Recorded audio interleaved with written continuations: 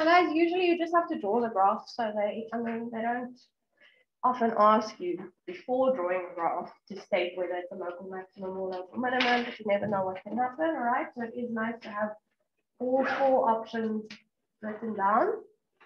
So like I said already, you must look at the shape. This is the quickest way because you only actually need your A value and your X values of the turning points for this.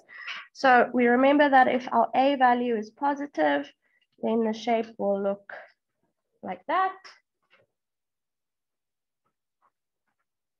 So that means that the lowest X value will be your local maximum turning point.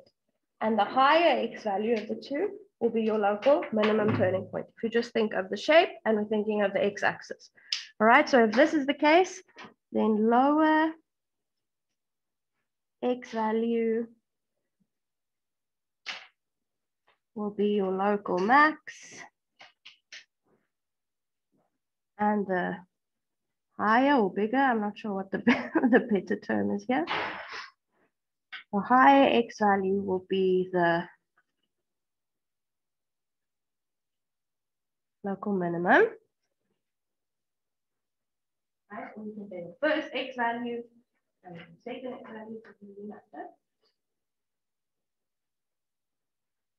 But if your A value is negative, it's obviously going to be the other way around. So then you will have a decreasing graph at the beginning. Now if we're looking at that shape, we can see that the lower X value in this case will be the local minimum.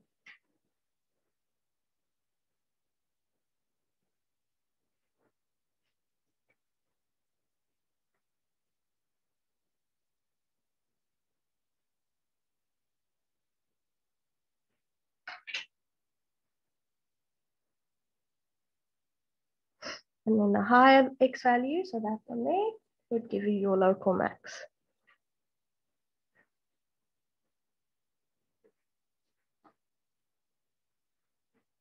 Right, so guys, for this method, you need the fewest pieces of information. You just need to know what A is it positive or is it negative? And you need the X values of your turning points. All right, so this would be the quickest method. The second one is where we look at our Y values. All right, so I'm going to write here Y coordinates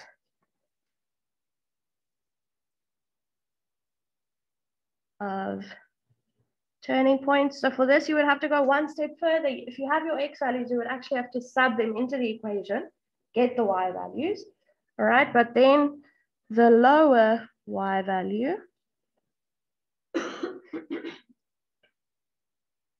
is your local min, and the higher Y value would give you your local max.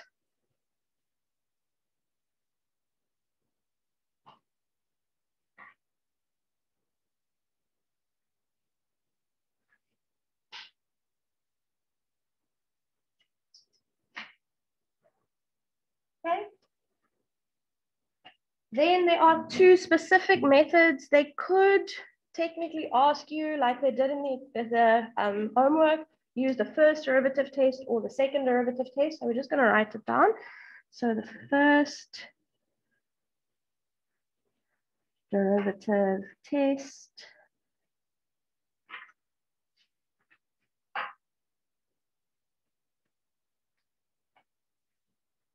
So guys, we need to understand that the first derivative tells us what the gradient is, all right?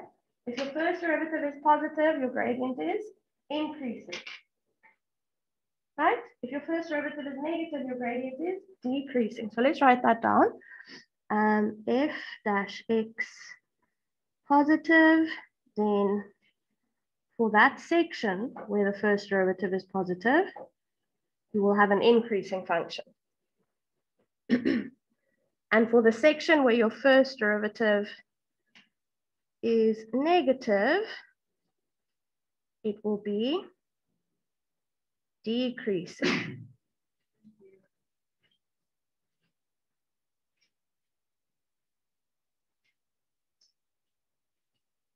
Now guys, if you're being asked to use this method, it doesn't really matter whether your shape is, whether your A value is positive or negative. I'm just using that as an example. this point over here, if we're just looking at this graph, this point, this turning point would be a local maximum. Do we agree? Right? So that would be local max. Now guys, a local maximum will always be where you're going from an increasing gradient and on the other side you have a decreasing gradient, right? A local maximum will always look like this, even if your shape is, the other way around. The local maximum there is still between a positive gradient and a negative gradient. I hope that makes sense, right? Local maximum is always at like, what would we call that? The crest of the curve, all right? So the gradient on the left-hand side of the local maximum will always be positive. It has to come from an increasing part. Then here, what is the gradient at the point? 0. And on the other side of the point, it will be negative, decreasing. All right, so let's write that down. Local max. You will have this situation basically. I'm going to do a little number line. We have our f dash x equal to 0 there at the turning point. On this side, your derivative will be positive. And on that side, sorry, that's a very funny looking plus. On that side, the derivative will be negative.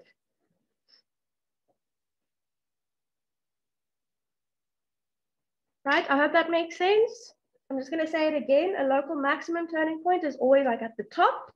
All right, so on the left of that turning point, your gradient, in other words, your first derivative, will have to be positive. And past that, on the other side, it will have to be negative, right? So guys, this is literally what you'll do. We'll do it now for an example quickly, but you will actually do like a little number line, all right? And you'll have your X value of your turning point, whatever it is, then you'll sub in an X value on the left, and you'll sub in an X value on the right, and then the signs that you're getting will tell you whether it's a local max or local min. Okay, for local minimum, it's going to be the opposite way around, the other way around. So let's just say that that is our local min. And guys, a local minimum turning point will always look like that, regardless of the shape of the graph. On the left-hand side of the local minimum turning point, your gradient will be decreasing, negative, or your function will be decreasing rather. So your gradient will be negative. And on the right-hand side, your function will be increasing. So your gradient will be positive. Okay, so we're going to do the same thing. We're going to have our turning point where the derivative is 0. On the left-hand side, you will get negative values if you're subbing this x value into the derivative. And on the right-hand side, you will get positive values because that is where the graph does now go up again, where it becomes increasing. Yes.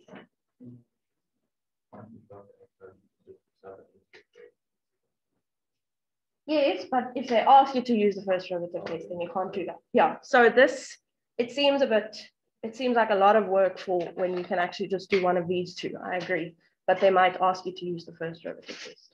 But you said they don't tend to do like that. Yeah, no, I've never seen it in an actual exam. But you never know. Disclaimer, disclaimer. All right, then number 4, the second derivative test.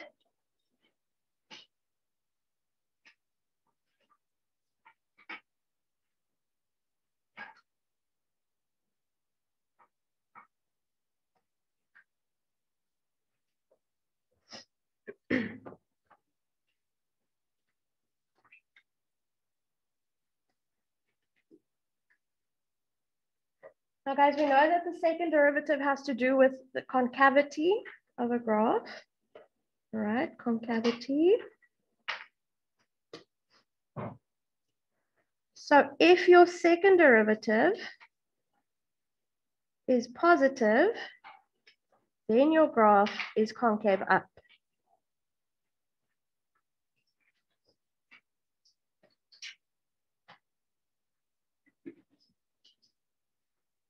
And what will that look like? Something that's concave up looks like that. Now guys, if this section of the graph is concave up, you're subbing in the x value of your turning point, right? And you're getting that your second derivative is positive, what turning point will this have to be? The local minimum, because that means that it lies on a concave up section of the graph, right? So then, sorry, let me.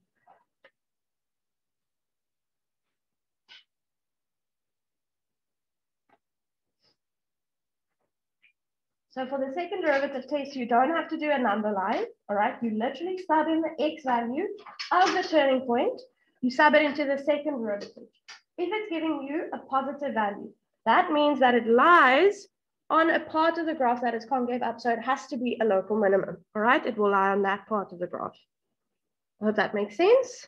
Then the other way around, if you're subbing in the x value, you're subbing it into the second derivative and you're getting a negative value, that means that it's lying on a part of the graph that is concave down. So like that section over there, right? So then it's concave down.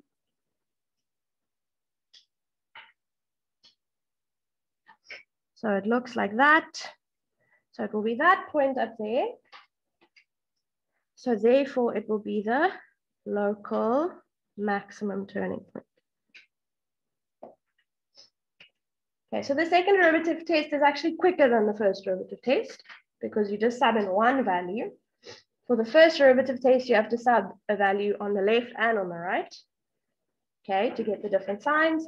For the second derivative test, you just sub in that x value of the turning point, you sub it into the second derivative, and then based on the sign, you can tell whether it's a local max or local min.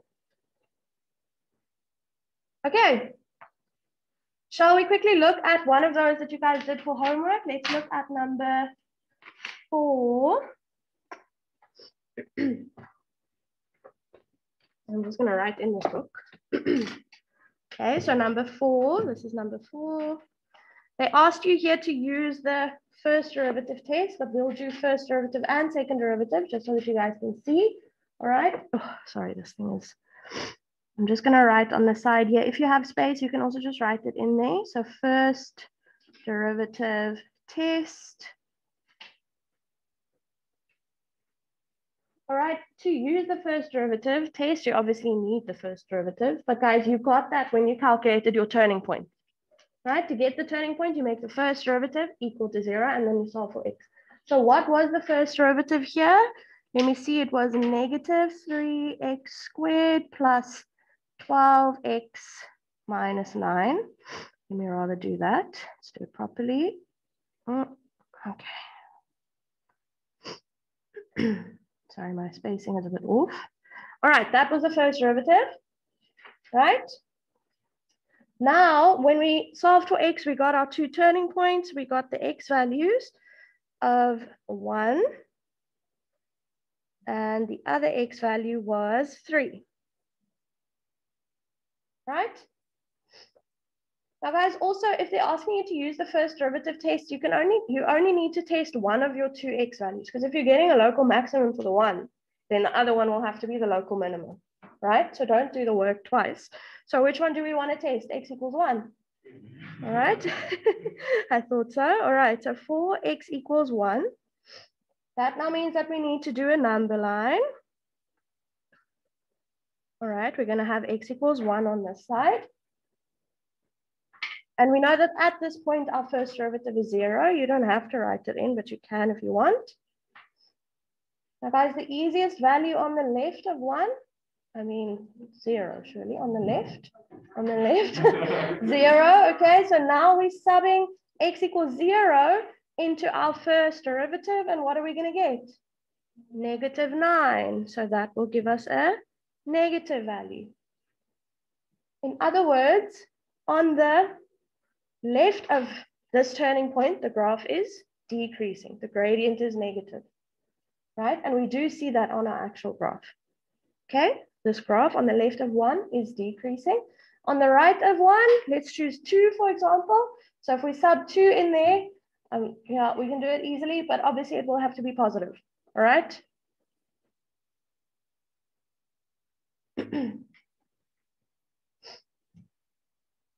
Now, what does that mean? negative, so decreasing, then you have your point, then increasing. So that will have to be a local minimum. All right, therefore, local min. And that's what you'll have to do. So the one at x equals 1 is local minimum, and then the one at x equals 3 would be the local max. As I'm going to say again, you only do this if they specify, right? Otherwise, you're going to waste your time. And if they're just asking you to draw the graph, you don't need to know before actually plotting your points which one is local min and which one is local max, all right? You just plot them, and then you can also, if they're asking you after the sketch the graph question, you just look at your actual graph. Okay, so that's the first derivative test. The second derivative test .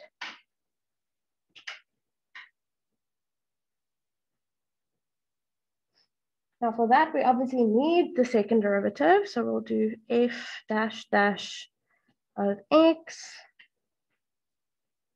That is negative 6x plus 12. Now we're going to sub in x equals 1 again. So you can write it like this, f dash dash of 1. Or you can just say x equals 1. So that's negative 6 times 1, which is negative 6, plus 12, 6, which is positive, meaning that it is lying on a concave up part, right? Meaning that it has to be the local minimum. So you can write there, therefore concave up. But that's just kind of for your understanding. You won't get a mark for saying that. Therefore local min. And then again, the other one will automatically be the local max.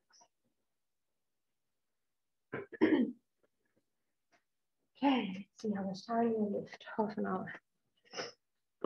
Okay, guys, are there any questions on that? And I read through this whole textbook. The only thing that you need to know in terms of second derivative really is that it gives you the point of inflection if you make it equal to 0.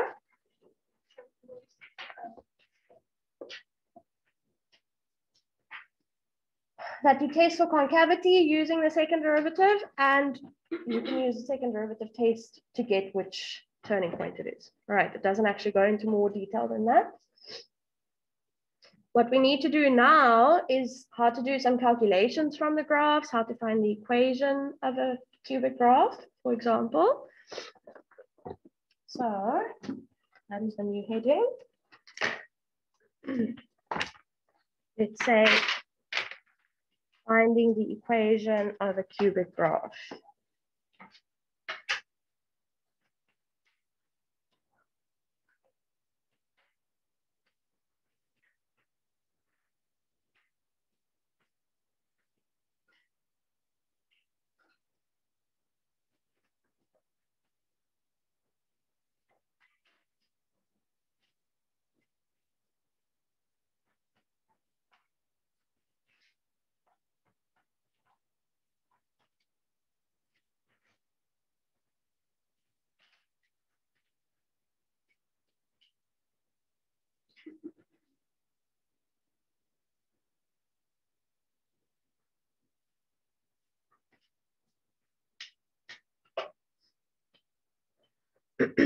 All right, guys, I'm not going to redraw this diagram. I'm just going to say example 1 on page 221.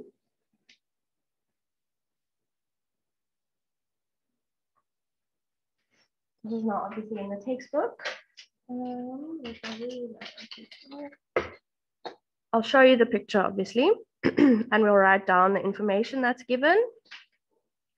So they're telling you the diagram shows the graph of this f of x is negative x cubed plus ax squared plus bx plus c. Then they're telling you that you have 2 turning points. The one turning point is A, and they're not giving us those coordinates, but they are giving us the coordinates of B. B is the 0.60. Now guys, do we notice that 6, 0 is also an x-intercept? Now, what did we discuss yesterday? If you have an x-intercept that is also a turning point, then it's actually can anyone remember? A double x-intercept is what I'm looking for.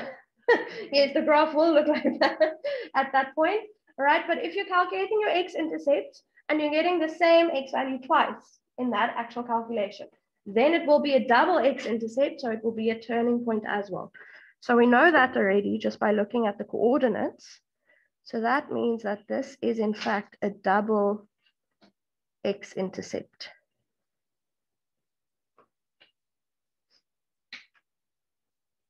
Then they're saying, so when you're solving for x in that equation, you're going to get 2 brackets giving you 6. Remember from yesterday?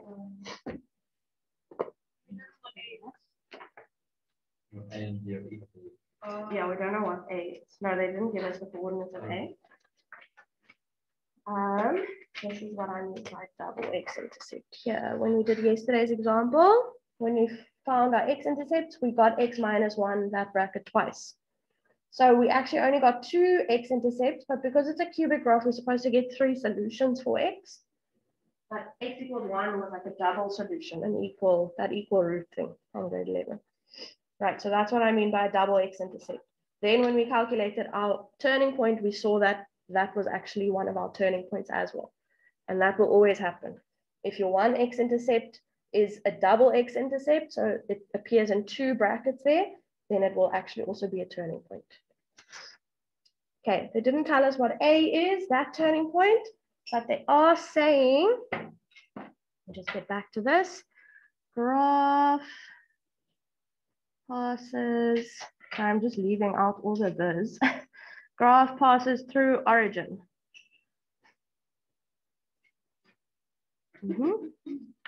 And we know that the origin is the point 0, 0. And if we have the point 0, 0, they're saying that the graph goes through that point. That is an x-intercept, and it is also a y-intercept at the same time, right? If you have the point 0, 0. So this is x-intercept and y-intercept.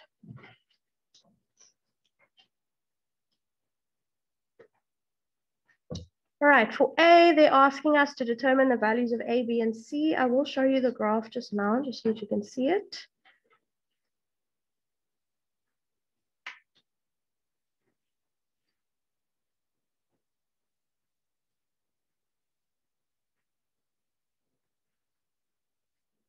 Now, guys, what I want you to notice in this equation that they've given us, the A that they're using here is not the same as our standard form A. All right, in the standard form, the A is the coefficient of x cubed. Now, they're actually telling us what that is. Do we see? They've actually shown us that that is -1. The A that they're using here is the coefficient of x squared. All right. So in this case, what is the shape of the graph supposed to be? If this value is negative, then it's going to go down first. All right. Now they did give us the graph. That's what it looks like. Okay, so the diagram shows the graph of this. There's the equation with turning points at A. So we can see they haven't given us any information about A, and B, which is 6, 0. So there on the graph, we can actually see that it's also an x-intercept. All right.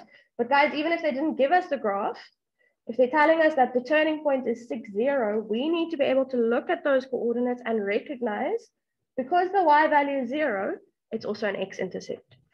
Right, and in fact, because it's one of the turning points as well, it will be a double x-intercept. That's very important. The graph also passes through the origin. There we can see it goes through 0, 0. So that is our other x-intercept, and it's also our y-intercept. First question, determine the values of A, B, and C.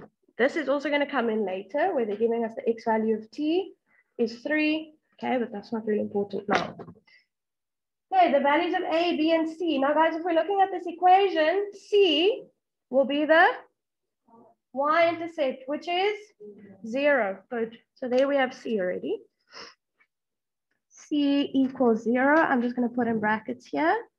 the y-intercept. That's how we know that.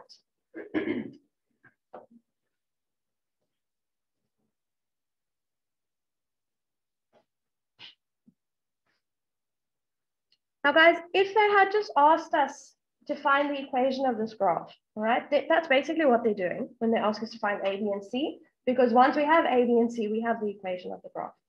Now, I want you to remember when we did parabolas in grade 11, maybe grade 10, AP, I can't remember, finding the equation of a parabola, there were 3 different forms that you could write the parabola equation in. It was the standard form, which is just ax squared plus bx plus c.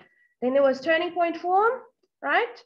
Then there was x-intercept form, which was your bracket for your one x-intercept and your bracket for your second x-intercept. And then we just multiplied that out. We had an a on the outside though, if you guys remember.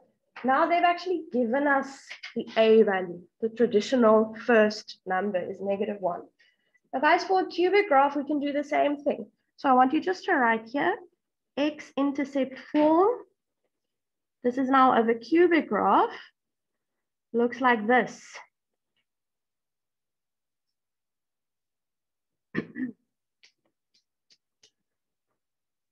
This is almost like a note inside an example, sorry. We will draw a little box around it just so that we a note actually. Now guys, this x1, x2, and x3, those are your x-intercepts. Right? Does this look familiar? We've done it already with a parabola, but then we only had 2 brackets. Right? Because for a parabola, you will only ever have at most 2 x-intercepts. Now we have a cubic graph. We could have at most 3 x-intercepts. All right, because it's x to the power of 3. So we're putting our 3 brackets there. And if we don't know what a is, in this case, they did tell us that a is -1. But if they didn't, we would have to leave that there and then sub in another point once we've put in our 3 x-intercept. Right, then we would have to sub in another point in our y and x values to calculate a. Right, I'm just going to write here x1, x2, and x3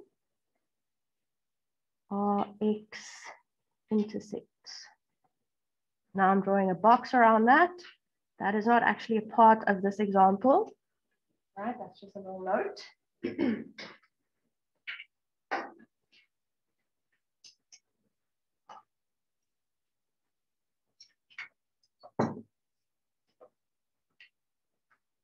Okay, so that you need to know, guys. Right, that is a way of finding the equation of a cubic graph. So now if we're using that, we can say y is equal to negative, right? My a value is -1. They've told us that already. Now, what are my 3 x-intercepts, guys? 0 and 6 and 6. So how can I write that? So x minus 6, and the third one, how will I get x equals 0? This was an x, hey, so you're gonna have x minus 6, x minus 6. Do we notice that product? If we now had to make this equal to 0 to find the x-intercepts, we would get x equals 0, and then we would get a double x-intercept at 6. Yeah. No, sorry, I don't understand how at first we knew that B was a double x. Because it's a turning point as well. Here they're telling us that it's a turning point. All right, so here I'm just going to write above the 2x minus 6 brackets. That is the double x-intercept because it is also a turning point.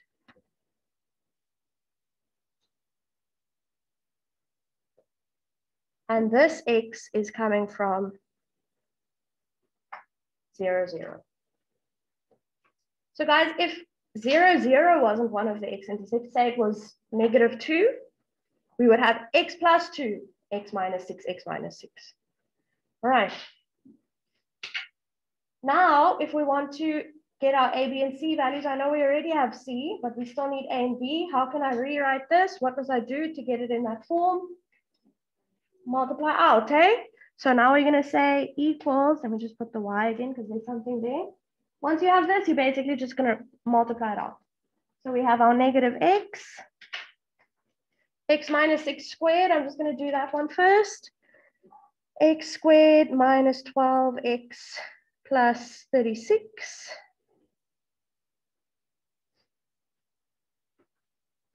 Right, so I've just multiplied the x minus 6 first. And now I'm going to multiply that negative x into it. Negative x cubed plus 12x squared minus 36x. And that is actually the equation, guys. Do we notice that C is 0? So even if we didn't recognize it at the beginning, we could still find the equation, and then we'll see that our C value is 0. Now, we've already written that at the top, but we still need to say what A and B are equal to, because that is what they're saying in the question, right? They want the values of A and B explicitly. So our A value, if we're using this form that they've given us, is 12. And our B value is negative 36.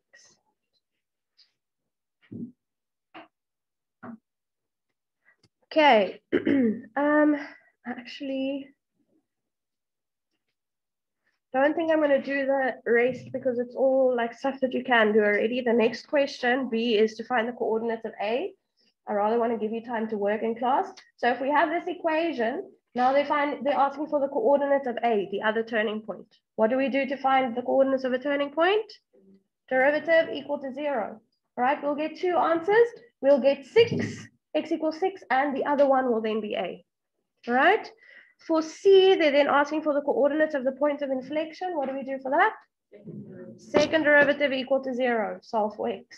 Then we sub that x value into this equation to get y.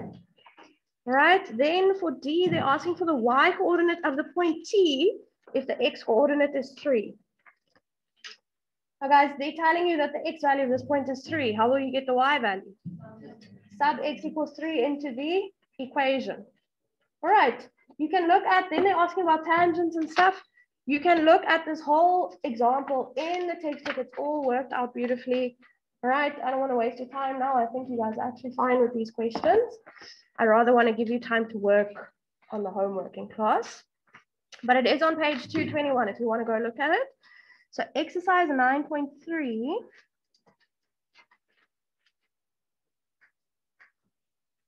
It starts on page 224. I want you to do numbers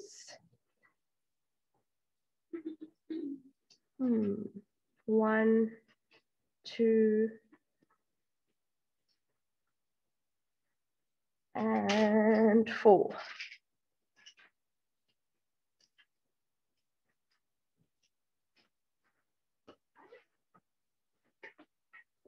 Okay, you can start doing that now. Yes? Hold on quickly. I'm just looking for my remote again. I was surprised. Is it visible somewhere? Oh no.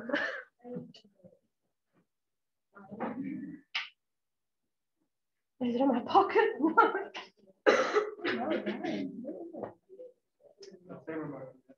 Yeah, the white one. Okay, I'll find it now, I suppose. Let me just. Okay, there we go. That's fine. Please.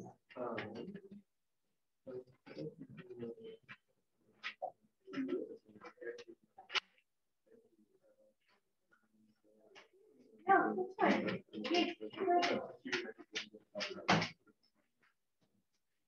well, if you did it, then it would have done the other. Yeah, but if they say A and C, then we would just have different ones. You would have like 3 different brackets, but if it's just the other things, we're going to make it faster.